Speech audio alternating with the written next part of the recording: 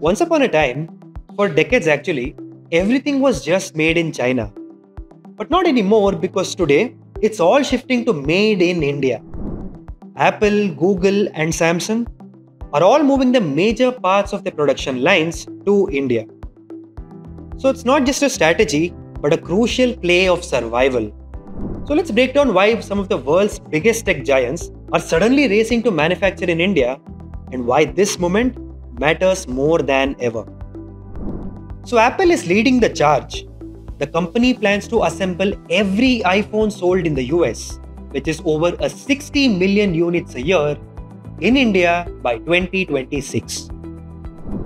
Look, that's double the output it produces here today. In this year alone, Apple assembled $22 billion worth of iPhones in the country, a 60% surge year on year. And most of this happens at giant campuses operated by Foxconn and Tata Electronics. And to beat new US tariff deadlines, Apple even chartered cargo flights shipping 1.5 million iPhones from Chennai to the US. And guess what? Indian airports fast-tracked the entire process with green corridors, which meant cutting custom clearance times from 30 hours to 6 hours. So this seems to be Apple's new manufacturing muscle, which is built in India. So under Donald Trump's administration, tariffs on China increased, with some hitting as high as 145%. And Apple alone saw a $700 billion wipeout in market value. And even though some tariffs were temporarily paused, the threat remains very much alive. And no global giant wants to bet their future on political uncertainty. And adding to that, COVID-era factory shutdowns in China showed how fragile a single country's supply chain can be. So Apple had no choice but to diversify, and India was ready. But China isn't making it easy either. So Chinese authorities have started delaying or blocking the export of vital manufacturing equipment that's headed to India. And approval timelines that once took 2 weeks now stretch over 4 months. And in some cases, Apple's suppliers had to set up dummy companies in Southeast Asia just to move critical machinery out. So this is beyond just a supply chain friction. It's almost like a new form of soft economic warfare. So Apple knows it's racing against time. But it's not just Apple that's hedging its bets. Google is shifting more and more Pixel smartphone production to India and is working closely with Dixon Technologies and Foxconn. Besides, Samsung has announced a fresh 1,000 crore rupees investment into its Tamil Nadu factory. So the company is exploring moving production away from Vietnam to India, which also means that it's hedging against future tariffs.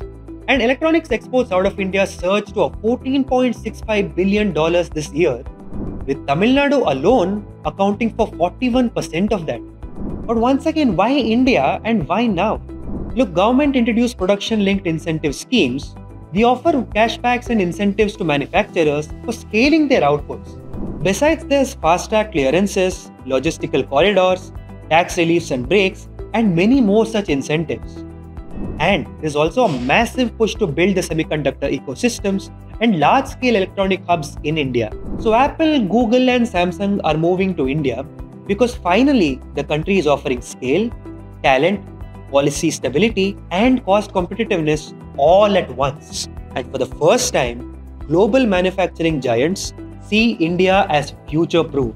Today, 80% of critical iPhone's components like chips, displays, batteries still come from China. And experts estimate that even shifting 10% of Apple's component supply chain could take 8 years. So to truly become the world's factory, India must own the supply chain, from chips to screen to batteries, and not just assembly. Otherwise, dependence will only shift upstream but not disappear. So Apple, Samsung and Google, they're all assembling here, yes, but now it's up to India to think bigger, to design, to innovate, and someday lead from the front. So while the world is moving from made in China to made in India, but the real revolution will begin when India moves from made in India to invented in India. And that moment, it's closer than you think. Well, there are various skeptics out there that doubt India's capabilities. Yes, we need to wait and watch. So that's it for today's front page. For more such real-time insights and in-depth stories like this, follow and subscribe to AM TV, because Think AI Think AIM.